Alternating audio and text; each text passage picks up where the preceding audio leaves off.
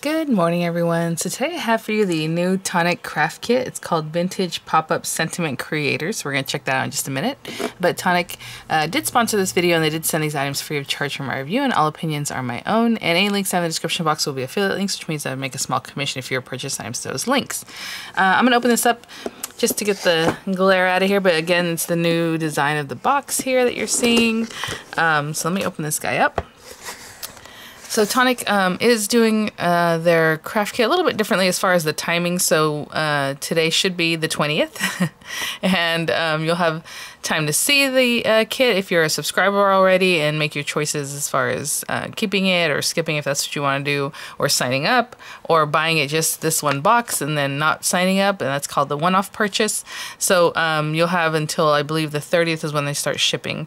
But you can read all about that there in the frequently asked questions and things, since they did recently change the way they do that.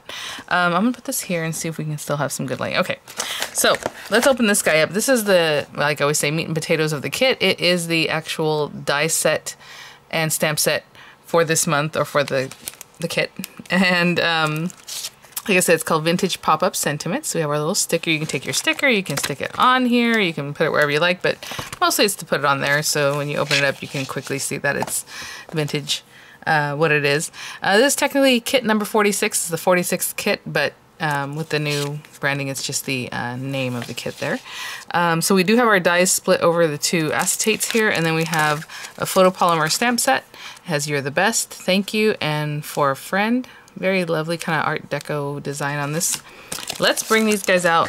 And what's awesome is this month it also comes with instruction sheet, because this one is a little more involved, I believe. I'm going to slip the instruction sheet out, and I can see some of my dies kind of came off the carrier, so I'm going to leave that in there very carefully, just so that we can look at this. So, oopsie. Don't want that to stick. All right, there we go. So really quickly, we'll look at these dies. So we have these beautiful decorative dies here, and it'll all make sense once we look at the instructions, I believe, with all these different shapes that might not be something typical that we normally see. And on this side, we have some rectangles, we have some pretty inserts, lots of pretty inserts in here. And again, it goes back to this little shape here, and then we have like this swirl insert, really pretty. But let's take a look at this. So it says to create the pop-up easel card. You're gonna need 2 of these. We're gonna do a little something different with one of them. Glue those together. We're going to cut 2 of the actually 4 of the rectangles to glue them front and back so that the backs are touching each other. Cut the spine die and fold on the score lines. So we'll talk about that. Attach those 2 together to the 4 that then became 2 panels. Oh, okay. All right. This is what we're talking about. So then this is where we use that little, this part here that we create, and we're going to attach it in there. And then we have the layering die with 2 diagonal slits, which hug the base of the wing die. Cut the belt die twice, and that slides over the closed card. So when you open it, I'm assuming it's going to kind of pop out the sentiment, whatever it is that you choose to put in here. So we will work on that, and I think we're going to focus on that today because I want to make sure you guys know how to use it. The instructions are pretty straightforward, but I know it's always nice to see it kind of in action. Okay, let's check out the goodies. I love this little bag, and I'm definitely going to recycle this paper, use it in a different way. We have the card blanks and envelopes in ivory white, and these are A2 size. You can check that out. Nice. Ooh, this is very purple, very pretty. Violet Infusion Pure Sheen Glitter. It's a gorgeous color. Very vibrant. We have some Nuvo drops, and they're crystal drops in the color pale gold. I'm sorry, I was looking at it, it said metallic. I'm like, where's the name here? It goes pale gold. Really pretty. I don't know if you can see how soft that is. We have an ink in Spring Heather, and they are hybrid inks, so you can use these with water-based markers, with alcoholic markers. They will not smear, so Spring Heather hybrid ink. Very nice in purple tones is what I'm noticing here. Nuvo chalk mousse. Oh, so cool. I don't think I have any chalk mousse. Very interesting. Apply chalk mousse with a spatula. Dry naturally. When dried, gives a matte textured paste effect. Water-based product, and just add distilled water to soften the consistency if you would like to. That's pretty cool. Nice size there. And then I am loving this, that they're including things like these basic type of things. A craft tacky glue. I have never tried their tacky glue, so I'm really happy to have this. It has a little point there on the top. Really nice sized bottle. And some embossing powder in a really pretty soft lilac color is what it says. Oh my gosh, so cool. I love having those basics in there along with some fun things. I think last month we had a tape runner, so I like that. I like having those basics. Okay, and these are our papers, and I want to pull something up just so I can tell you guys the names of some of these colors. Alright, and the papers are now in this really pretty folder again. Ooh, you can probably reuse this, make a little traveler notebook. How cute is that? Really pretty. Paper there with that sheen. Okay, so we have just a beautiful colorway. You can see probably that already there. We have the pearlescent card in Gleaming Lilac. That's this one. Love the pearlescent card. It is double-sided. We have the classic card in Cream. And the classic card with Tonic is textured. And the other side is less textured, but it still has a little bit of texture. Ooh, look at this one. This is lovely.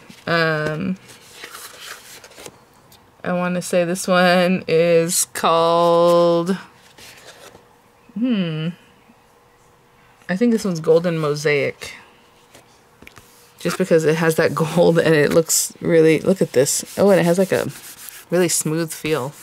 Really pretty. On the back, it's white. It's one single-sided, I guess. And then I believe this is the Peach Parfait with the little hearts. I love this paper, one of my favorite papers. It has like that handmade paper feel. Back is white. And then we have some classic card in Mauve Purple. It should be this way. Again, textured on one side, not so textured on the other. We have Lilac Waves, specialty card, which is just lovely. I think, oh, you can see that really well. Kind of reminds me of the Santa's hat paper in red, but this one's purple, single-sided.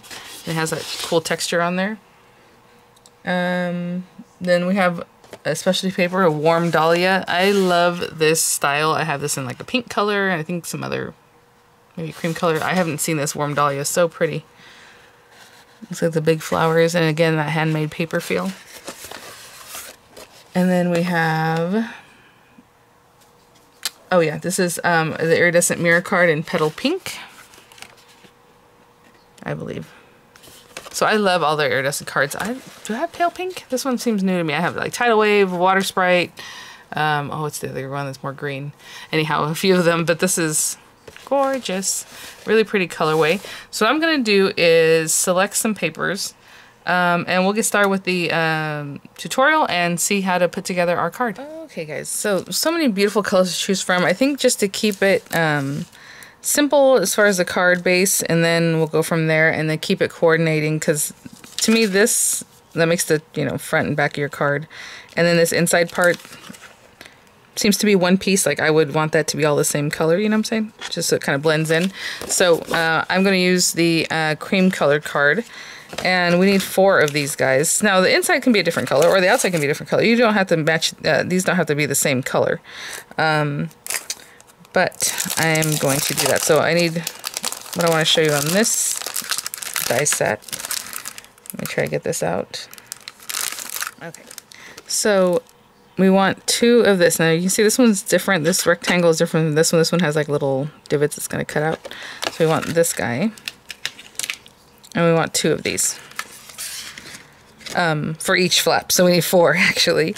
So we're going to cut 4 of these. Sorry, so yeah, so I'll cut all 4 out on this. I think they're going to fit like this. Pretty much this one, right? That's 2. And then 3, 4. And then I'll have an area to cut out these twisty pieces. So I'm going to be very careful with how I do this though. So I'm going to keep it right on the edge. Cut that one, cut the next one right next to it. And then I'll still have some area where I can cut the little twisty pieces from. And then for these first pieces, so again, we're going to cut 2. And I'll come back once it's actually cut, and then we'll do this other part of it. I'm going to cut 4 rectangles, again, however you want to design those. And then for this outer spine piece, I'm going to use that beautiful mosaic. This one here. And that would be this piece. This piece right here. And we just need one of that. So I'll cut this. And again, however I work it out on here, I'm going to cut 2 of these from the same cream colored paper. Okay, and I'll be back. Just quickly, I want to show you to get them all from one piece of paper. I cut this from the very top, of course, the 2 like I showed you. So one here, and the piece that's still here is just enough to cut that last piece there. See that? So that's how I did it. I just want to show you because in case you're wondering later. And then down here we have, again, enough space to cut both of these guys. And then another, even down here you can cut the other flap. So just want to show you how I got that from one piece. Okay, there's the last couple pieces. And look how pretty this, oh, this paper is just amazing. Look at this. Look at that. So pretty. So we have our 4 pieces here. And on one of these wing pieces, you're going to take these other little aperture pieces and cut it. So whichever one, it doesn't matter, you're just going to pick one to do this with. And I'm just kind of looking at the picture because I want to see later on how this works. Yeah, they're going to tuck into each other. Okay. Actually, the picture shows it that it would be like this. And then cut into, but over here it is like this with the right side up and the little holes cut in there. So I'm not going to pay attention to that orientation. I'm going to do it the way the other picture shows. Just so that the holes are on the same side, you know, the way the die pushes in and all that. So we're going to take these 2 little guys. And basically you're going to put one here and one over here. And I'm just going to center them.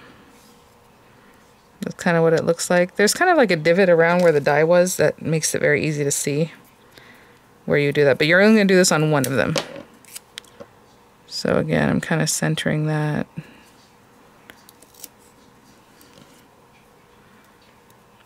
Left, right, up, and down. Same thing for this guy.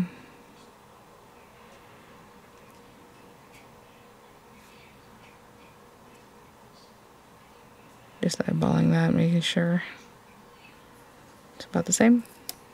Okay, I'm gonna run this through. Just this one, and I'll be right back. Okay. Have those pieces there. So that was basically steps, you know, just to get everything cut for the base is what I did, but you have it steps here already now if you want to do it in that way. Place the wing aperture dies on top of your wing, so we did that, and now we're on step 3, attach the wing dies using the tabs. So basically these guys are going to go together like this, but obviously they have some fun stuff we got to do with them. So I'm going to go ahead and score them. Just because I'm not really sure which way they need to score or what needs to happen here yet, but I will give them a little bend on each of the score lines and I'll be right back. This one too. Okay, so I just scored everything just to have it ready. Again, I'm not sure if it needs to go backwards or forwards or what, but I just scored them both ways to make it easy. And I'm just going to go down the tabs and attach them. So it just says attach the wing dies using the tabs. So usually we cover the tabs up, so I'm going to place this one first. And you know I like to use wet glue. If you want to use a dry adhesive, go ahead. So I'm just paying attention to, you know, that center line. Just holding those together. It does look kind of funny. Crisscrosses there. And since I'm using Nuvo Deluxe, it does hold on pretty quickly. And then these guys, these tabs, I'm assuming they kind of crisscross. So one's going to go here, the other one goes underneath on the other side. And since they kind of already want to do that, I'm going to hold it open just a little bit, get some glue on there. So tuck them into each other basically.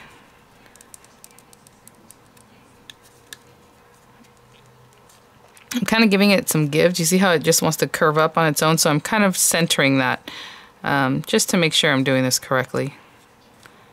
And then these 2 guys will hold on to each other down here.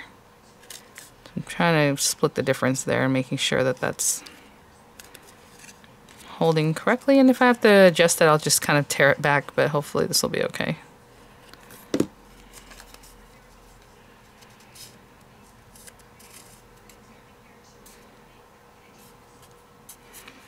Okay, so I'm just gonna hold this and make sure everything's in place, and I'll be right back. So I'm gonna put this to the side for now, but it looks like it wants to go like this. I don't know if you can see that. That's kind of what it's like tending to do.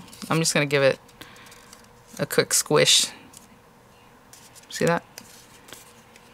I think we're on the right track here. That's basically what it wants to do. All right, so I'm gonna put it to the side because we don't need that right now. I have already attached one set of panels, so the other ones we're going to glue them back to back. So the cut side, the side that has that rough cut to rough cut, so that it looks nice on both sides. We're just going to glue those together. So I'm just going to glue that together, wait for that to set up, and then we'll add the spine.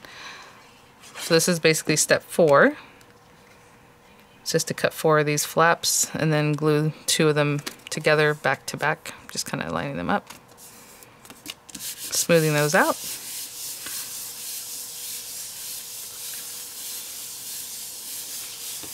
And the next thing after that is that we're going to glue them on here. And then it says to fold the score lines. I'm just going to give them a little bit of a bend right now, just because I pretty much like to do that.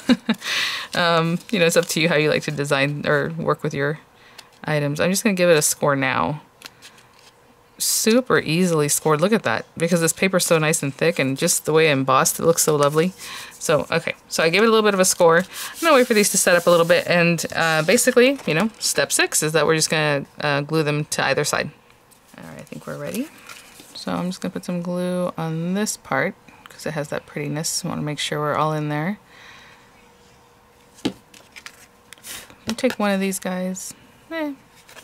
It's going to be the same on either side until you decide to actually make your cards. So I'm going to place that right on that first score line. So you can see that little spine is there. I'm talking about the first score line from the right, because there's another first score line on the left here that we're going to line this up. So you have that little spine. See that little beige spine? Or white spine, should I say. That looks really nice. And I'll attach the other one. And I put the glue, I usually leave a little bit of a gap at the very edge because the glue is going to squish.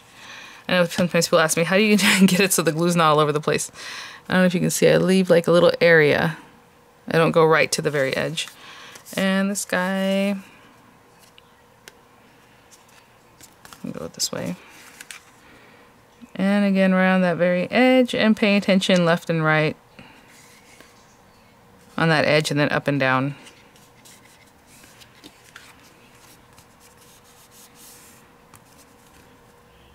Oh, look how pretty that is. If you were to use this for like a little mini album, it has a little bit of a spine. That'd be so cute. Just put some little inserts in there. Okay, I'm gonna wait for this to set up before I move on. Okay, as I was just smoothing it out, I picked that up. It just kind of wants to bend anyway because I already scored the score lines. But look at that. So pretty. Okay, so we're basically at step 7, and it says to place the wing dies at center of the inside of the card, which I'm assuming means to glue it in place. It just says place, but I'm going to do that after I get the next piece cut, just so I can kind of keep working. So number 8 is to cut the layering die with 2 diagonal slits, which hugs the base of the wing die, so it'll just kind of go in here. So I am going to take this piece, the piece that has those little cutouts there, and I'm going to choose some paper to cut out 2 of these, and I'll be right back. Okay, so I went ahead and chose the warm dahlia paper. I think that'll look really pretty. There is another die that you can also, you know, top this with, but since I'm using the dahlia paper, it already has some fun texture. But you can also cut a piece of paper with this guy. Let me just show you real quick. And this little pretty design would have something that you could nest in there. And it has its own frame, so it cuts out completely in one piece. So you have that guy, and then you can have this guy that can layer on top.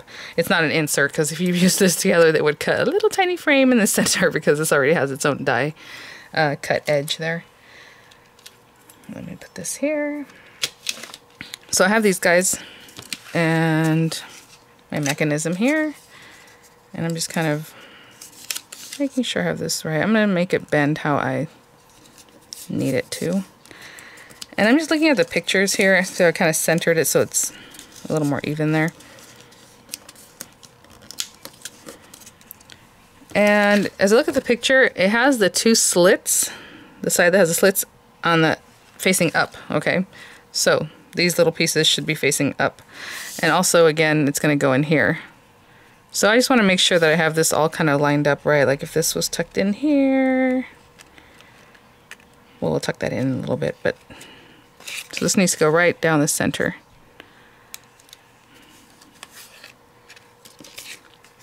I'm just trying to pay attention to how much center. Like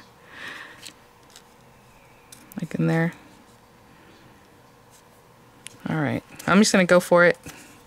So I'll put a little glue on this side. Again, I use wet glues. If you want to use a dry adhesive, go ahead, but you're putting it on this, not these other pieces. These pieces need to move. These pieces need to stay.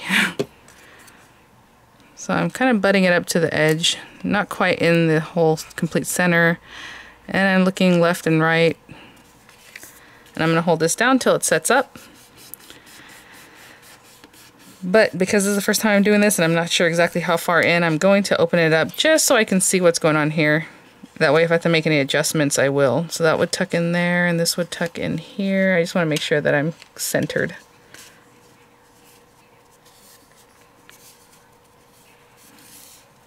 Not bad. I think that's actually pretty good. Okay, yeah, we're good. So I'll keep it. I'm gonna put a little weight on that just to keep that from popping open, and I'll be back. Okay, so there it is, and then that's gonna hold up our little pop-up basically. So you can see there. You can kind of stretch it as much as you can, but I'm gonna leave it there. I'm gonna put some glue on this. Again, I'm using a wet glue, whatever you prefer to use, especially with a textured paper like this. I like to use wet glues. I'll put a little extra here and there.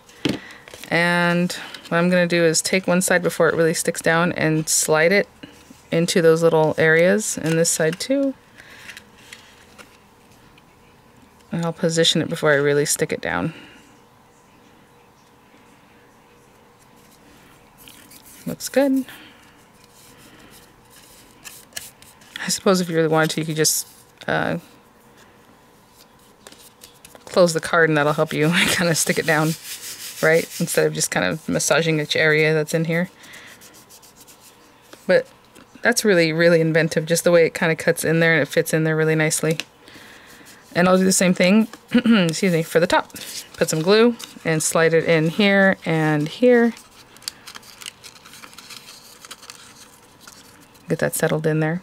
And I'll be back. Hey guys, that looks very fancy. It's that paper, look at that. So pretty. So that is basically the basic, you know, card base. We're going to talk about the little mechanism in a little bit as far as putting that in there.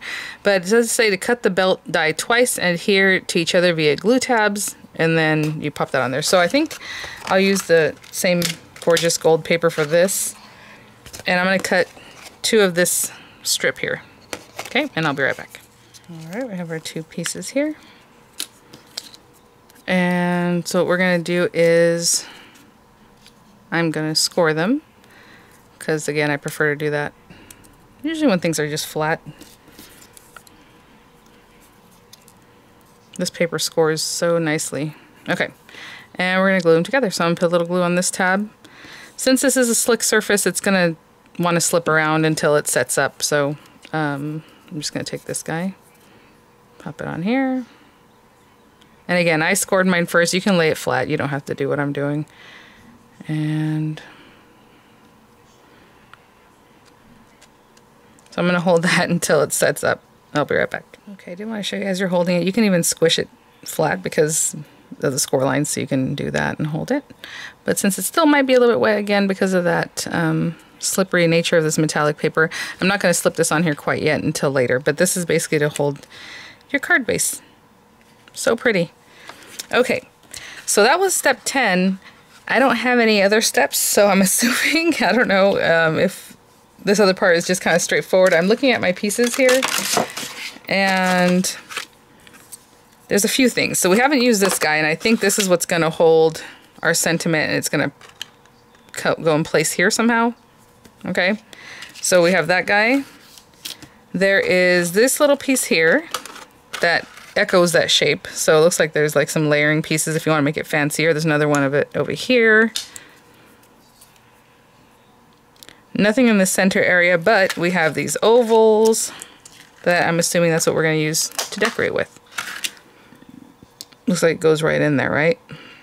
Or however you want to use it, I think. So we have this guy, just the oval, or maybe he goes like this if you want to use this guy, however you want to place it. I think it has to be a certain way though to fit within that. So what I'm going to do is, let's put this up for now, is only focus on this part of it, the mechanism.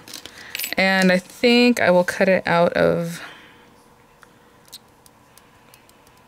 let's go with the gold paper again, just because it's so nice and sturdy. So I'm going to cut this piece from that same gold mosaic, and I'll be right back. Okay, so I have my piece here. Again, I just cut it from this really sturdy stuff. Maybe that you want to make it double-sided. It looks like it's symmetrical, so if you cut two of them, you can probably put them both together and glue them back to back, because this is a single-sided paper. And I think this just goes in here. So it has like a little area that's a little bit higher and lower, you know, little bump. So I'm going to put the higher end first.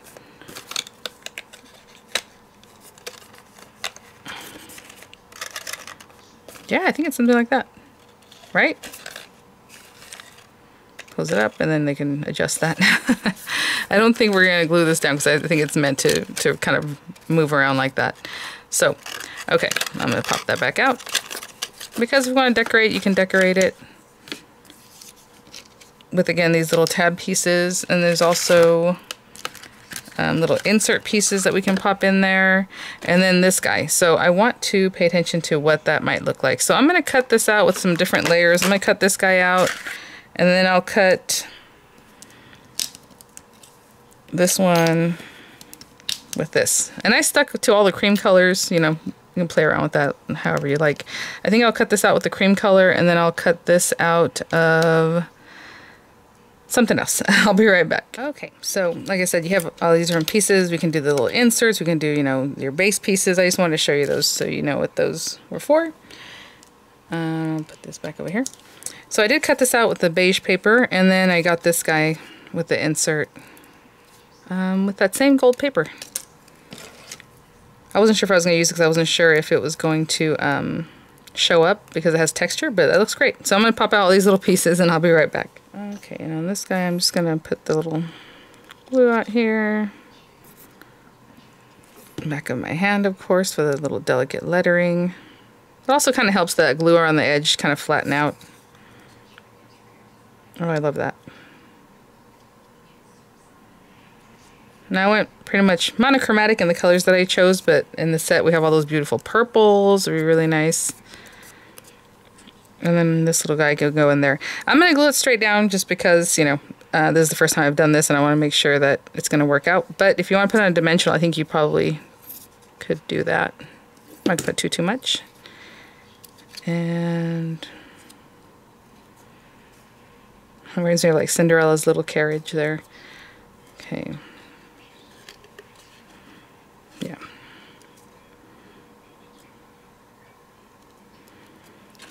I'm going to pop this in here just because I want to pay attention to how high or low I should put that on there.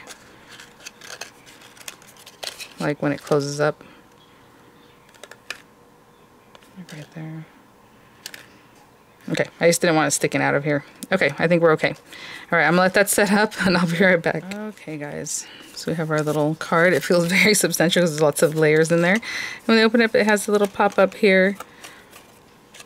Super sweet. And it just does its own thing. I mean, obviously I had to adjust it there, but like, hopefully you kind of see because it kind of goes like in a little rainbow shape there. You can put anything on there, really, that you would like. Aww. I did want to point out, I did the basic mechanisms. I want to make sure that that's clear for everyone and how to do that and stuff. But, I mean, you can have these little decorations for this guy. There's some inserts. There's inserts or things that you can put on the band. So if you want to cut a couple of the band or just another piece there, you have that. There's the little layering pieces that go into this area here. There's these guys that I didn't even touch yet. And what's cool about these, I don't know if you can see, On this outside, I used the decorative paper already, but these guys can be cut from anything else. It cuts its own edge too, so it's not an inlay, it does its own thing. So you can take that and layer it up on top of here to make it look really pretty. And there's a couple of those. So really cool. So hopefully that gives you guys an idea of the basic mechanism and how to get that going. Look at this. So cute. All right, guys. Thanks for watching. I'll have the links in the description box. Thank you so much, Tonic, for sponsoring the video. Oh, let's put our little belt on. There you go. And it slides on really nicely. Again, and you can even take that same little die, or any die that you have, and add a little sentiment on the outside too. Alright guys, thanks for watching. I'll have the links there for you. You can see a little more about the kit before I get all wrapped up. I'm putting this stuff away, and don't forget you have the stamp set. So the stamp set, you know, you can even just pop that on there. You're the best. You can put that here or there. This little pretty gal here can be stamped on the band if you wanted to do that instead of like a decorative piece like this. You can do your stamping. The other thing is also, you know, this piece that we cut here, if you were to cut another one, I think you can probably get it under here as a mat if you wanted to, you know. So lots of ways to play with it. All right, guys, thanks for watching. I'll see you at the next one. Bye now.